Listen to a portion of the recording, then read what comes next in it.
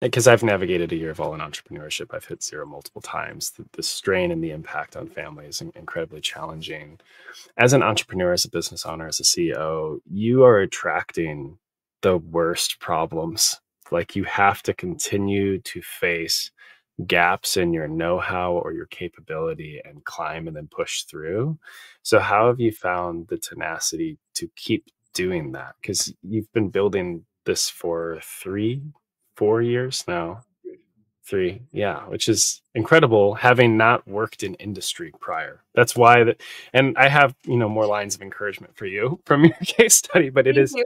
it is absolutely wild to me that you have gotten this product this far just based on pure academic like experiences, and then starting a company and actually seeing this much success in it is Thank remarkable you. because you have so much runway beyond Vessel or however you scale Vessel into something even greater. um, so yeah, what have been some of the problems that you've attracted that you didn't feel ready for and found a path through? All Yeah, of them. yeah. all of them. Hmm. So thank you for your kind words again. I am an engineer by training and therefore not a business owner by training. Yes. So everything business related, which, oh yeah, my title is CEO. I do all of the business related things. All of that is new. Every Yeah. single element of that is new. And so what you learn is tenacity is one thing. You just have to be really fall in love with the process. You really do have to fall in love with the process, because if you don't like learning new things, you will hate a startup, because you have to enjoy figuring things out. One of the things that I absolutely despise, and I'm sure a lot of people do, is financial projections. They're never fun. No one wants to do them. If you do, God bless you.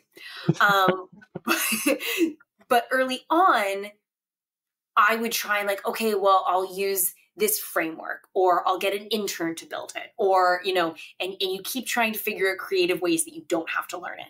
And at the end of the day, you do have to learn it. Yeah. And so you're often forced into that situation. But now, because reluctantly, I was forced into building them, I feel a lot more confident explaining why the numbers are the way they are, how we are going to get to XYZ in revenue, how we're going to sell that many devices, what assumptions were we making when we tossed these numbers in, what is our hiring plan and how does that affect us and how will it change based on our launch date.